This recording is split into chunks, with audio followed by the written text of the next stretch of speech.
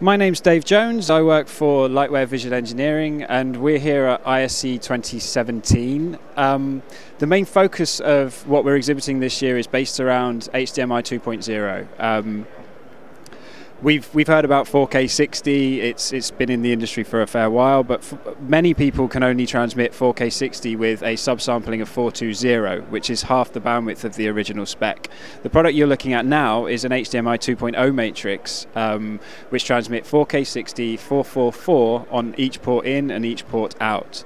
This particular one is an 8x8, so it's 8 inputs to 8 outputs, and any input can be switched to any output independently, any or all outputs independently.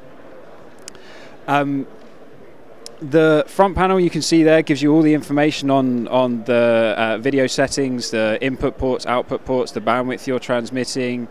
It gives you a lot of feedback, which is not usual in this type of product. Obviously, it's got an inbuilt website and a GUI that you can access to find all the information of your system settings and whatnot. One of the cool features of the product is that many projectors out there at the moment will only accept 4K 60, 444 via two HDMI 1.4 inputs.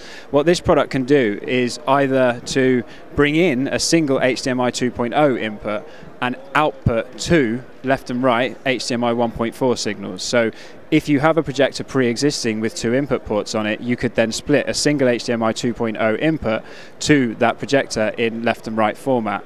The opposite is also true, that you can bring in left and right from a source device and then go out of the product HDMI 2.0 to a projector.